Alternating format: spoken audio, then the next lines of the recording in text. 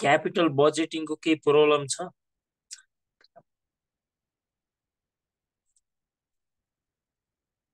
कसैलाई के problem capital बजेटिङको?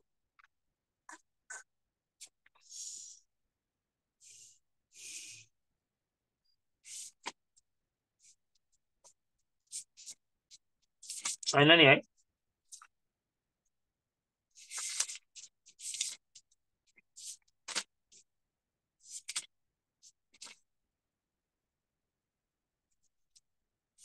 मेरो आवाज सुनिरहनु भएको छ? बोल्नुहुन्न त, समस्या छ कि छैन क्यापिटल बजेटिङ? नेक्स्ट च्याप्टर पढौँ।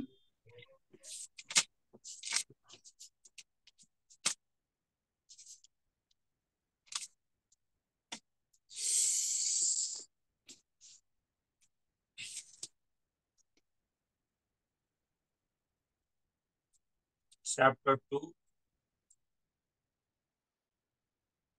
Financial Statement and Analysis.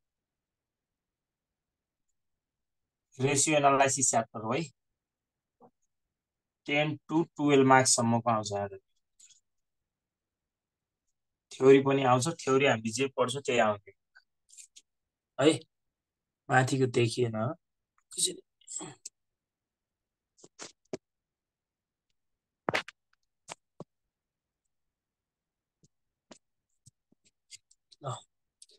Financial statement and analysis chapter 2 है।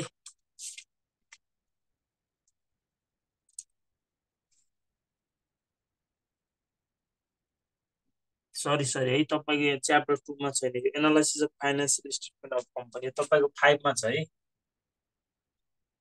एनालाइसिस अफ कम्पनी यो सेकेन्ड इयरको हो क्या।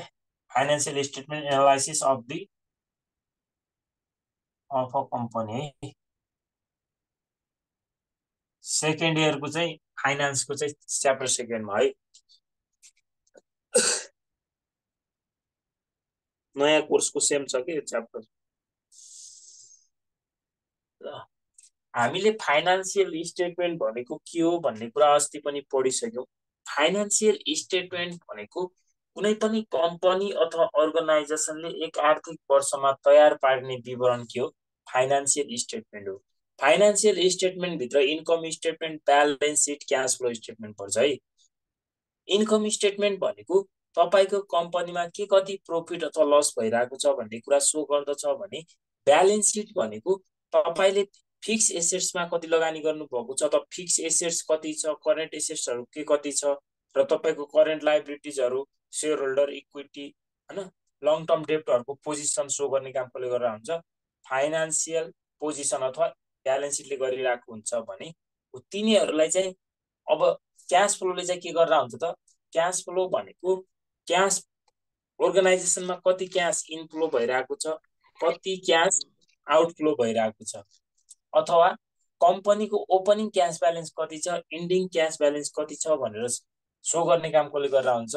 क्याश फ्लो स्टेटमेन्ट गर्छ हो। अब हामीले यो एसेट्सहरुमा लगानी गर्दा, जस्तै करेन्ट एसेट्सको पोजिसन ठीक छ कि छैन कम्पनीमा, करेन्ट लायबिलिटिजको पोजिसन ठीक छ कि छैन, फिक्स एसेट्सको मात्रा के कस्तो छ हैन, डेब्टहरुको मात्रा कस्तो छ भनेर समग्रमा एनालाइसिस गर्ने काम कसले गरेर हुन्छ? रेशियो एनालाइसिसले गर्छ भनेर बुझ्नु होला है। ल, मिनिङ भनेर लेख्नुस् त। मिनिङ अथवा कन्सेप्ट भनेर लेख्नुस् है।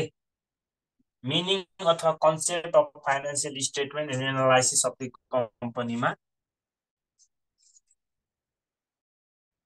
The analysis process of selection, relation, and even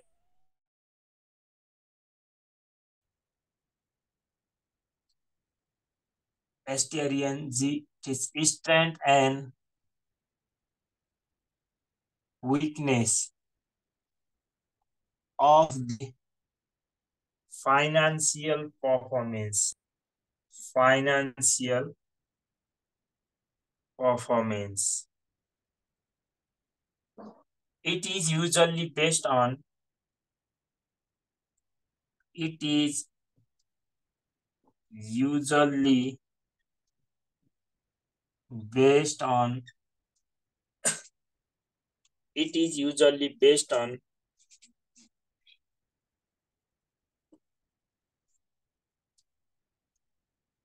financial statement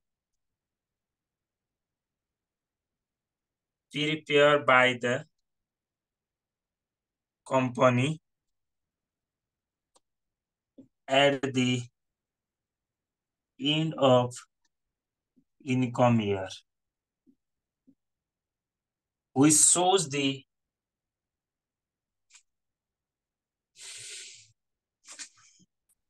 financial statement. अब मैले यहाँ पुरै त फेरि डिटेल लेख्दिन है. The financial statements are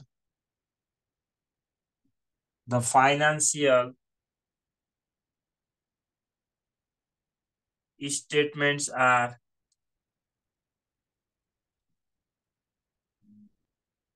income statement, comma, balance sheet, and cash flow statement, which shows the which shows the which shows the knowledge, which helps to determine the financial performance. Financial statement analysis भनेको चाहिँ के रहेछ त? The analysis of process of selection, relation, and evaluation of strengths and weaknesses of the financial performance. It is usually based on the financial statement prepared by the company at the end of income year मा के गरेर हुन्छ तयार पारेर हुन्छ. अनि त्यो financial statement भनेको के हो त? Income statement, balance seat and cash flow, जुन हामीले वर्कसिटमा पढिसक्यो यो भन्दा अगाडिको च्याप्टरमा है. अब इन्कम स्टेटमेन्ट भनेको एक आर्थिक वर्षमा के कति कम्पनीले नाफा गरेको छ कि घाटा गरेको छ भनेर सो गर्छ भने ब्यालेन्स सिट भनेको total assets, liabilities and इक्विटीको position के कस्तो छ कम्पनीमा भनेर सो गर्ने काम गरेर हुन्छ भने क्याश फ्लो स्टेटमेन्टले चाहिँ के गरेर हुन्छ कम्पनीमा के कति क्याश इनफ्लो भइरहेको छ, के कति क्याश आउटफ्लो भइरहेको छ, कम्पनीको बिगिनिङ क्याश ब्यालेन्स कति छ र कम्पनीको एन्डिङ क्याश ब्यालेन्स कति छ भनेर सो गर्ने काम कसले गरेर हुन्छ क्याश फ्लो स्टेटमेन्टले गरिरहेको हुन्छ जुन हामीले पढिसक्यौँ है. ल मिनिङ अफ रेसियो एनालाइसिस भनेर लेख्नुस्. Ratio analysis, ratio एनालाइसिसलाई financial analysis पनि भन्छ. Financial analysis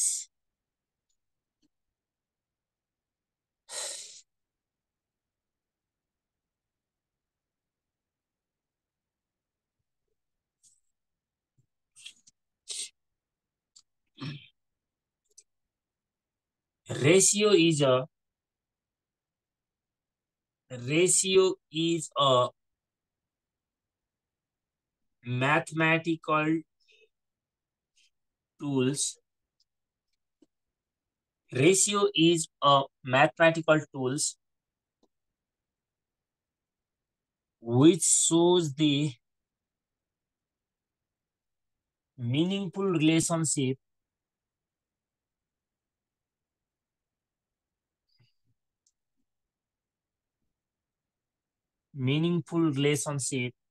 which shows the meaningful relationship between two number, two variable लेख्न पनि मिल्छ. यो भनेको that is one number to another number भन्न खोजेको क्या. टु नम्बर भनेको है. कहिले पनि रेसियो एउटा मात्र हुँदैन है. रेसियो भनेको एउटाले मात्र हुँदैन, दुईवटा वस्तु हुनुपर्छ. दुईवटा चिजलाई हामीले कम्पेरिजन गर्न सक्छौँ है. एउटा मात्र भयो भने त्यो रेसियो हुँदैन, कतिवटा हुनुपर्छ, दुईवटा भेरिएबल हुनुपर्छ है। Ratio is a mathematical tools which shows the meaningful relationship between two number, त्यो भनेको के हो, one number to another number।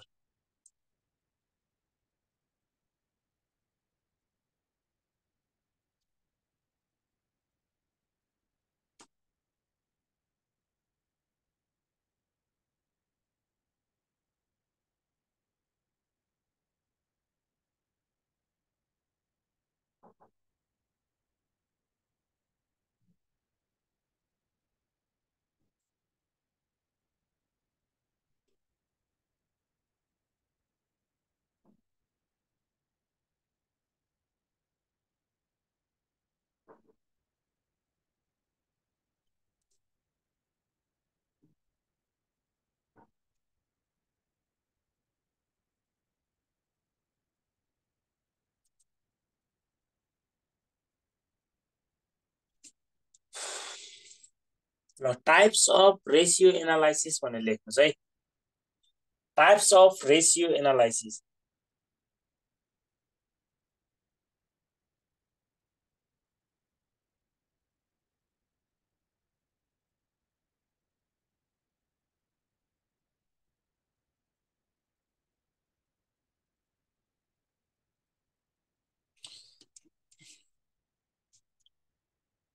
माथिको मेट दियो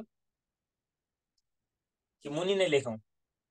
ल types Yes, sir, of made them. Ratio analysis. Types of ratio analysis, यो सबै न्युमेरिकल थ्योरीमा चाहिने कुरा है। यो च्याप्टर थ्योरीबाट पनि आइरहेको हुन्छ। आज मैले जे पढाउँछु यो थ्योरीमा पनि इम्पोर्टेन्ट छ, त्यही भएर बुझ्नु होला है। अब मैले यहाँनिर तपाईँलाई टाइप्स अफ रेसियो एनालाइसिस सर्टकटमा सम्झिने तरिका सिकाउँछु है। याल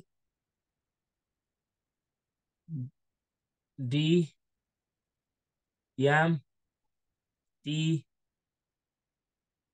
पी, याल डी याम टी भनेर सम्झिनु होला।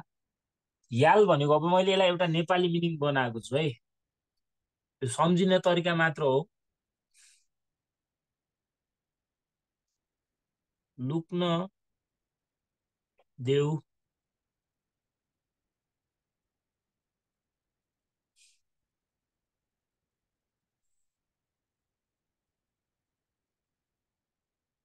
यहाँ हेर्नुहोस् त, याल भनेको लुक्न, डी भनेको देऊ, याम भनेको मलाई, टी भनेको तिम्रो, पी भनेको परेलीमा।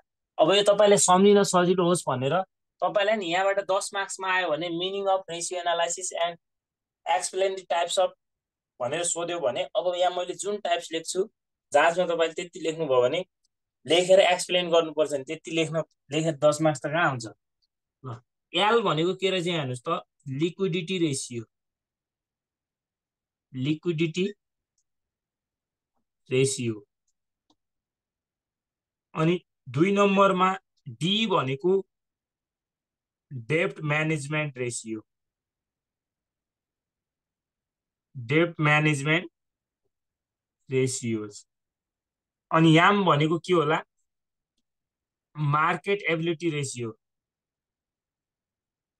Market ability ratios.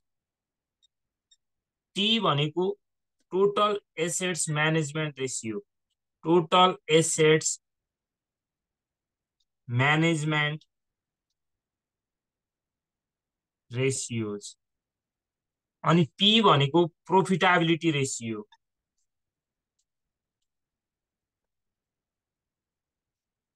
Profitability ratios. हेर्नुहोस् है, तपाईँलाई जाँचमा 10 मार्क्समा थ्योरी सोध्यो भने explain the financial statement and analysis of the company and types of ratio analysis भन्यो भने 10 नम्बरमा तपाईँले यो लेखेर यति एक्सप्लेन गरिदिनु भयो भने 10 मा 8 नम्बर आउँछ है। थ्योरीमा 10 मा 10 त आउँदैन। ल अब हामी यो भित्रका एक एक गरेर तपाईलाई म यहाँ फर्मुला बनाउन पनि सिकाउँछु, यही याद हुन्छ है।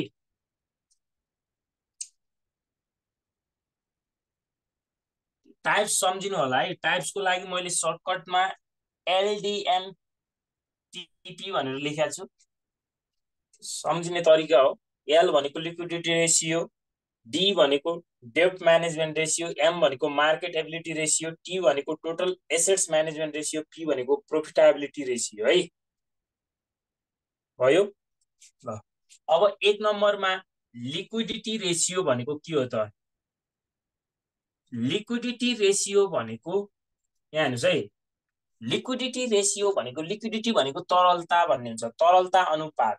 लिक्विडिटी भनेको हाम्रो कम्पनीमा जस्तै एक वर्षभित्र हामीलाई क्यास चाहिरहेको छ भने हाम्रो कम्पनीले हामीलाई चाहिएको बेला पैसा चाहिँ क्यासलाई चाहिँ फुलफिल गर्ने चाहिँ एबिलिटी के कस्तो छ त कम्पनीको भन्ने कुरा सो गर्ने काम कसले गरेर हुन्छ त?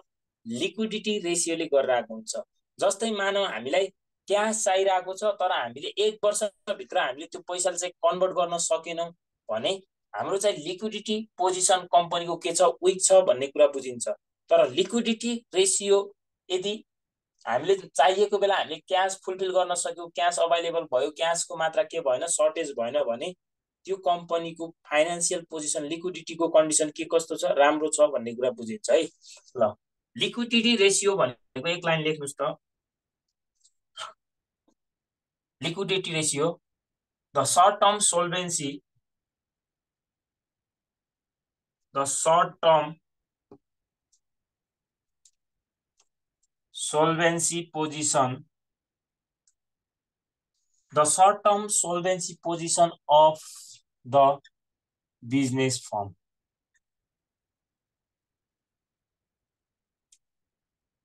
The short term solvency position of the business firm. Liquidity रेशियोले के सो गर्छ त? शॉर्ट टर्म सोल्वेन्सी पोजिसनको बिजनेस फर्म के कस्तो छ भनेर सो गरिरहेको हुन्छ। अब लिक्विडिटी रेशियो भित्र हाम्रो 1 नम्बरमा पर्छ करेन्ट रेशियो। कुन रेशियो पर्दो रहेछ? करेन्ट रेशियो, जसलाई हामी सर्टकटमा सीए भन्छौँ। करेन्ट रेशियो भनेको हेर्नुस् त सीआर है, करेन्ट एसेट डिवाइडेड के गर्छौँ हामी? फर्मुला सुरु भइसक्यो है। करेन्ट एसेट डिवाइडेड के गर्छौँ? Current liabilities. Current liabilities. यसलाई हामी सर्टकटमा सीए भन्छौँ, मुनिकोलाई सीएल भन्छौँ है। अब करेन्ट रेशियोले के सो गर्छ भने current ratio shows the relationship between current assets and current liabilities. Current assets र करेन्ट लायबिलिटीजको पोजिसन सो कसले गरेर हुन्छ? करेन्ट रेशियोले गर्छ। स्नारिकाबाट हल्ला आइरहेछ, म्युट गर त। के हल्ला हो यस्तो? करेन्ट रेशियो भनेको के रहेछ? सरी, करेन्ट रेशियो भनेको the current assets, the relationship between, यो अगाडि लेख्नु पर्थ्यो, the relationship between current assets and current liabilities. Current ratio shows the relationship between current assets and current liabilities, which is calculated as follows भनेर current asset divided current liabilities.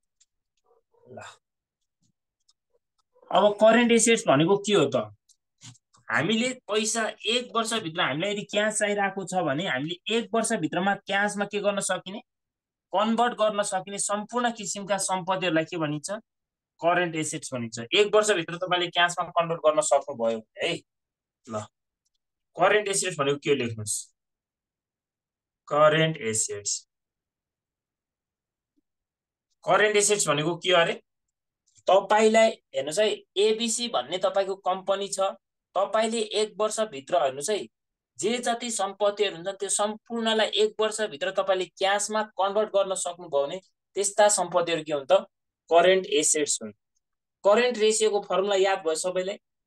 Current asset divided के रहेछ? Current liability. जसले 11 12 मा के पढ्नु भएको थियो, account पढ्नु भएको थियो भने नि अब यो करेन्ट रेशियोको फर्मुला थाहा नभए त कामै छैन क्या है। पछिसम्म मास्टर पढ्दासम्म यो पढ्नु पर्छ क्या तपाईहरुले है, एमबीएस मा पनि पढ्नु पर्छ। करेन्ट एसेट्स भनेको हेर्नुस् त current assets, those assets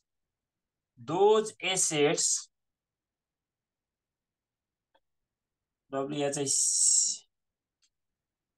which can be converted into cash within a year is called के रहेछ त करेन्ट एसेट्स। त्यस्ता एसेट्सहरु जसलाई चाहिँ हामीले 1 वर्षभित्र क्याशमा कन्भर्ट गर्न सक्छौं भने त्यो सम्पूर्ण सम्पत्तिहरु के भयो त करेन्ट एसेट्स भए। करेन्ट एसेट्स भनेको के हो मैले यहाँ तपाईलाई एकैचोटी यहाँ लेखिदिन्छु A B C D S am P. ल अब करेन्ट एसेट छुटाउन पनि तपाईले एबीसीडी एसएमपी भनेर याद गर्नुभयो भने सकिहाल्यो के। एबीसीडी एसएमपी भने के हो करेन्ट एसेट्स हो। ए भनेको के होला account receivable, account receivable. Be भनेको बिल्स रिसिभेबल अथवा book date, bills receivable. C भनेको के होला क्याश एट बैंक पनि भयो है। डी भनेको डेप्टर्स, सबै हुँदैन के क्वेशनमा। एस भनेको स्टक, स्टक भन्नु र इन्भेन्ट्री भन्नु क्लोजिङ स्टक भन्नु एउटै हो कि हैन। एम भनेको मार्केटेबल सेक्युरिटीज,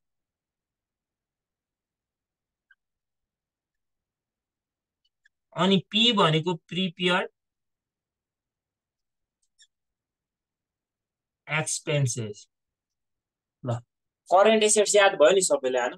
के रहेछ करेन्ट एसेट्स एबीसीडी एसएमपी रहेछ क्या है। भोलि सोध्दाखेरि पनि थाहा हुनु पर्यो है यो। तपाईले क्वेशनमा करेन्ट एसेट चिन्न सक्नु भएन भने करेन्ट रेशियोको फर्मुला तपाईले आउँ।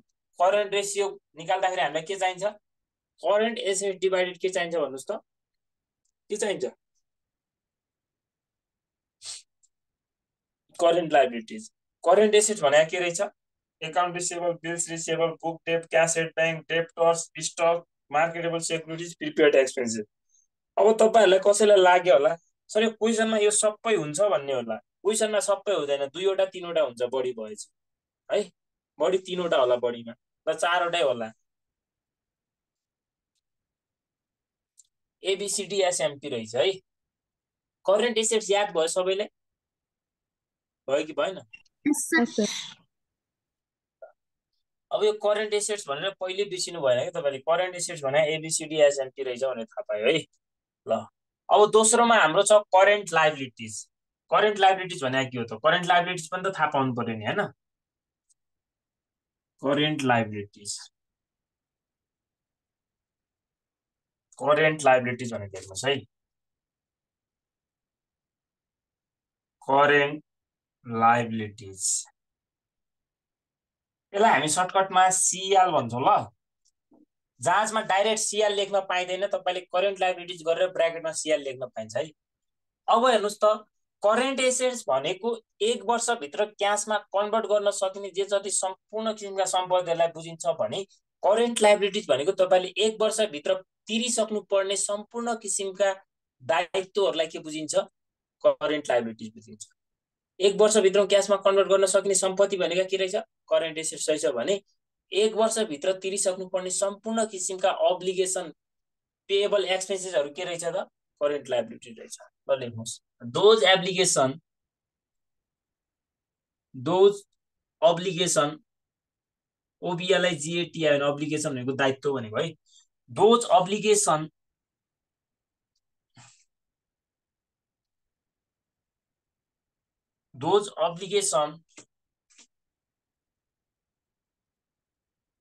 which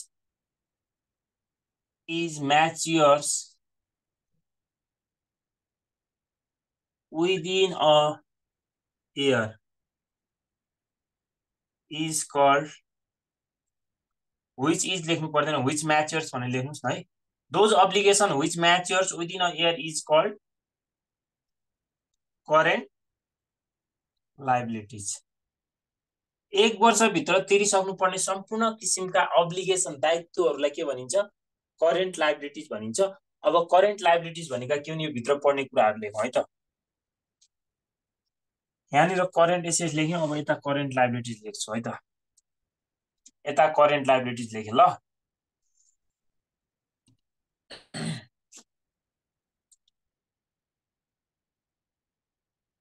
अल पेएबल, पेएबल भनेको तिर्नुपर्ने सबै भनेको तिर्नु पर्ने सबै, अल पेएबल आउटस्ट्यान्डिङ एक्सपेन्सेसहरू, अनि सर्ट टर्म लोनहरू, बैंक ओभरड्राफ्ट। बैंक ओभरड्राफ्ट भनेको थाहा छ तपाईहरुलाई? यस सर। के हो? एकाउन्ट त्यो पेएबल, खातामा भएको पैसा भन्दा त्यो विश्वास गरेर बढी दिने। Creditors, bills payable. पेएबल भन्ने बित्तिकै सबै आइहाल्यो हैन। अर्को यसमा आउँछ अल एक्युरल्स, ACCRUAL, एक्युरल्स भनेको सबै तिर्न बाँकी। अनि अरु हुन्छ यसमा provision for tax, provision for dividend पनि हुन्छ है। यो सबै हुँदैन क्वेसनमा, प्रोभिजन फर डिभिडेन्ड।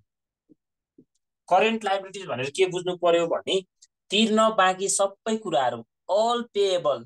पेएबल भन्ने बित्तिकै क्रेडिटर्स, बिल्स पेएबल, क्रेडिटर्सहरू हैन, एकाउन्ट्स पेएबलहरू, आउटस्ट्यान्डिङ एक्सपेन्सेसहरू, एडभान्स इन्कमहरू, ओभरड्राफ्टका कुराहरू, provision for dividend, propose dividend, provision for dividend हैन, सबै कुराहरू के तिर्न बाँकी भन्ने बित्तिकै तपाईले बुझिहाल्नुहुन्छ। पेएबल भन्ने बित्तिकै के हेर्नुस् है, सर्ट टर्म लोन चाहिँ पर्छ। फेरि सर्ट टर्म लोन भने ब्याङ्क लोनहरू पर्दैन, सर्ट टर्म लोन भनेपछि मात्र आउने भयो है।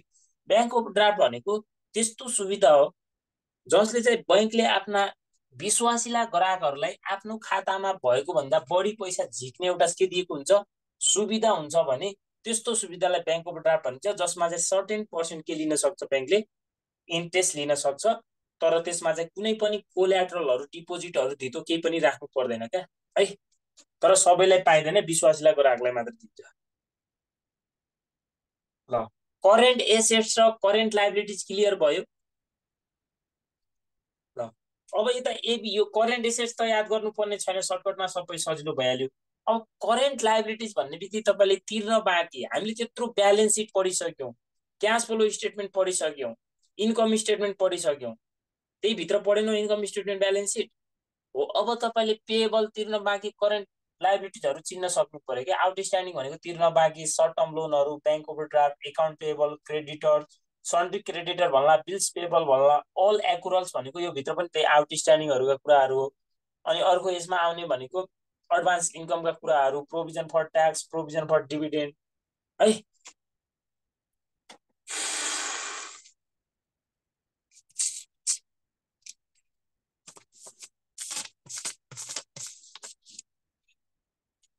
यो भयो, मेट्दा हुन्छ। यस सर। त्यो अस्तिको 73को ओल्ड सोधिरहेको थियो त्यो नानीले, त्यसमा चाहिँ अस्ति मैले त्यो के भन्छ वर्किङ नोट गरिदिएको थिएँ त, त्यो वर्किङ नोट हेरेर गर्नुपर्ने त, त्यो बनाइसकेका क्वेसन पनि गर्नुहुन्न तपाईहरु। यसपछि हेर्नुस् त, यो भित्र ए नम्बरमा हामीले करेन्ट रेसियो लेखेका थियौँ भने बी नम्बरमा क्विक रेसियो हुन्छ। क्विक रेसियो भन्नु र एसिड टेस्ट रेसियो भन्ने एउटै कुरा है, एसिआइडी, acid test ratio. Current ratio normally 2:1 आएको राम्रो मानिन्छ। 2:1 को मतलब एसेट्सको मात्रा 2 भाग भयो भने, जस्तै 2 लाख करेन्ट एसेट्स छ भने 1 लाख करेन्ट लायबिलिटिज हुनुपर्छ भन्ने कुरा केले सो गर्छ, करेन्ट रेसियोले गर्छ भने। क्विक रेसियो भनेको 1:1 हुनु राम्रो हो भन्ने कुरा हुन्छ है। क्विक रेसियो भनेको तपाईले लिक्विडिटी रेसियो निकाल्दै हुनुहुन्छ भने मुनि जहिले पनि करेन्ट लायबिलिटिज आउँछ, करेन्ट लायबिलिटिज भनेपछि माथि के आउला यहाँ, क्विक एसेट्स। क्विक एसेट्स भनेको पनि त्यही हो, अल करेन्ट एसेट्स एबीसीडी या स्याम तर के पर्दैन, यास र पी भनेको स्टक इन्भेन्ट्री र के पर्दैन हो यार। क्विक एसेट्स भनेको सबै करेन्ट एसेट्स हो, तर के पर्दैन होला, एउटा इन्भेन्ट्री र पिपी। इन्भेन्ट्री पर्दैन, अर्को प्रिपेयर्ड। खासै प्रिपेयर्ड क्वेसनमा हुँदैन, छैन भनेर नराख्ने प्रिपेयर्ड एक्सपेन्सिभ। सबै करेन्ट एसेट्स पर्छन् तर के पर्दैन, इन्भेन्ट्री र प्रिपेयर्ड एक्सपेन्सेस पर्दैन। क्विक एसेट्स भनेको त्यस्तो एसेट्स हो हामीलाई अहिले भर्खरै क्यास चाहिरहेको छ भने तत्काल हामीले क्यासमा कन्भर्ट गर्न सक्ने सम्पूर्ण किसिमका सम्पत्तिहरूलाई के भनिन्छ, क्विक एसेट्स भनिन्छ। All current assets are quick assets accept inventory and prepared expensive है। तपाईँलाई अहिले भर्खरै एबिसी भन्ने कम्पनी छ, तपाईँको अहिले क्यास चाहिरहेको छ भने तपाईँले अहिले भर्खरै तुरुन्तै क्यासमा कन्भर्ट गर्न सक्ने सम्पत्ति भनेको के हुन्छ, क्विक एसेट्स हुन्। करेन्ट लाइबिलिटी त हामीले लेखिसक्यौँ। अनि यसमा सोध्दैन प्राय अर्को छ सी नम्बरमा क्यास रेसियो हुन्छ। क्यास रेसियो अहिलेसम्म सोधेको छैन, त्यही पनि लेखिदिनुहोस्। क्यास माथि राख्ने, मुनि के राखिदिने, करेन्ट लाइबिलिटिज।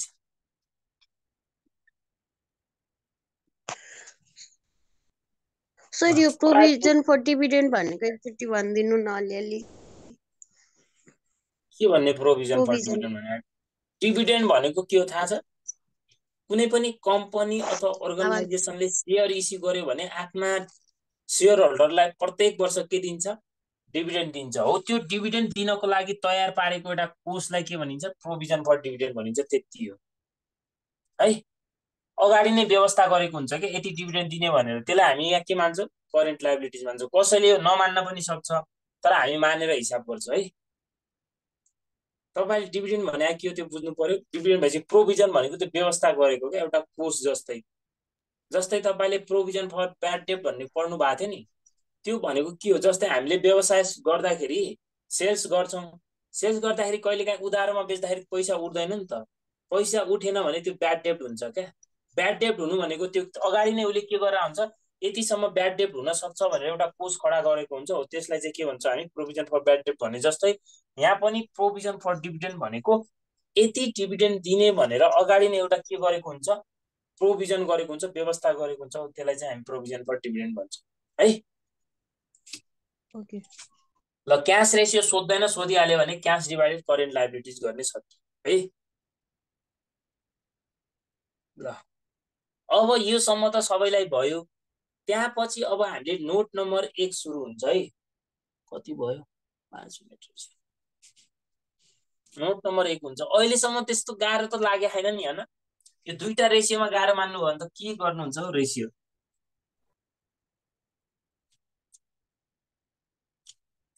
नोट नम्बर 1 भनेर लेख्नु सक्यो।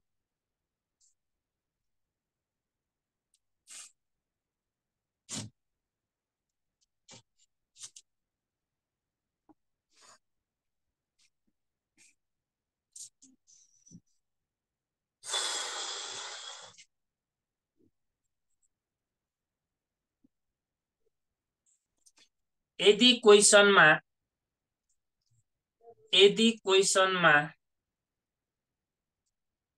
क्वेसनमा मार्जिन भन्ने वर्ड आयो भने के अरे, मार्जिन भन्ने क्वेसन अथवा फर्मुलामा मार्जिन भन्ने वर्ड आयो भने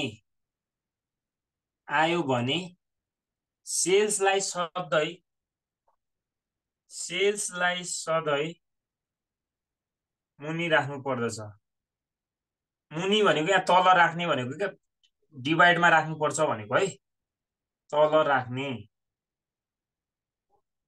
क्वेसनमा के भन्ने वर्ड आयो भने, अरे मार्जिन भन्ने वर्ड आयो भने, क्वेसनमा मार्जिन भन्ने वर्ड आयो भने सेल्सलाई यहाँ हेर्नु सक्यो। यो भित्र सोध्न सक्ने भनेको जस्तै तपाईँलाई gross profit margin सोध्देला, gross profit margin मात्र भन्छ, ग्रस प्रोफिट मार्जिन रेसियो भने पनि एउटै हो। यो भने हेर्नुहोस् त, क्वेसनमा मार्जिन भन्ने वर्ड आयो कि आएन, मुनि के राख्ने, सेल्स। कहिलेकाहीँ तपाईँलाई सेल्स रिटर्न दिएको हुन्छ, त्यो घटाउनु पर्छ, नेट सेल्स राख्ने। अनि माथि के राख्ने होला, यो अगाडिको पार्ट के छ, ग्रस प्रोफिट राख्ने, सकिहाल्यो। बुझ्नुभयो। हेर्नुहोस् त, ग्रस प्रोफिट मार्जिन भन्ने एउटा मुनि सेल्स राख्ने, माथि के राख्ने, ग्रस प्रोफिट। अर्को नेट प्रॉफिट मार्जिन सोध्यो भने, नेट प्रॉफिट मार्जिन रेशियो सोध्यो भने मुनि के राख्ने भन्नुस् त? सेल्स सेल्स इन्टु 100%, माथि के राख्ने होला? यही अगाडिको पार्ट नेट निकाल्ने भने निकाल्ने cross net profit after tax है त, नेट प्रॉफिट भनेको। अनि कहिलेकाहीँ अपरेटिङ प्रॉफिट मार्जिन सोधिदिन सक्छ। Operating profit margin, operating profit भनेको थाहा छ के? अपरेटिङ प्रॉफिट मार्जिन भनेको, अपरेटिङ प्रॉफिट भनेको earning before depreciation and tax हो क्या है। अब हेर्नुहोस् त, मार्जिन भन्ने वडा आयो भने मुनि के राख्ने अरे? सेल्स राख्ने इन्टु 100%, माथि के राख्ने होला? Operating profit. Profit operating profit भनेको के अरे? EBIT हो है, earning before interest and tax हो यो भनेको अपरेटिङ प्रॉफिट भनेको। मैले तपाईलाई फर्मुला याद नगर्नु पर्ला भनेर यसरी ट्रिक लेखेर सिकाइरहेको छु हैन। अब तपाईले यसरी पनि जान्नु भएन भने फर्मुला घोक्ने। अब लास्ट अप्सन त्यही हो क्या। अब यसरी भन्दा भन्दै तपाईले गर्न सक्नु भएन भने कसैले पनि यसरी गर्दैन कि, सिधै फर्मुला आएर लेखाउँछ अनि तपाईहरुलाई पढेर आउनु भोलि अनि हिसाब हुन्छ भने। त्यसरी गर्यो भने गाह्रो हुन्छ। अब क्वेशनमा मार्जिन भन्ने एउटा आयो भने मुनि सधैँ सेल्स राख्नु पर्ने रहेछ। अनि माथि के राख्ने भन्दाखेरि जे सोधेको छ अगाडि, ग्रस प्रॉफिट सोधेको छ ग्रस प्रॉफिट, नेट प्रॉफिट सोधेको छ नेट प्रॉफिट राख्ने, अपरेटिङ प्रॉफिट सोध्यो अपरेटिङ प्रॉफिट। मार्जिनमा आउने फर्मुला तीनवटा मात्र हो, सक्यो। ल नोट नम्बर 2 लेख्नुस्। बुझिया छ नि यो? नोट नम्बर 1 बुझ्नु भयो? बुझ्नु भयो नि है कि बुझ्नु भएन? यस सर।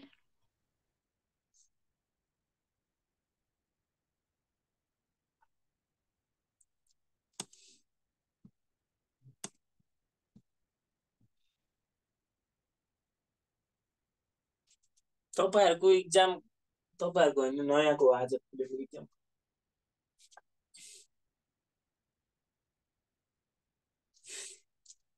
नोट नम्बर 2 आज गरौँ।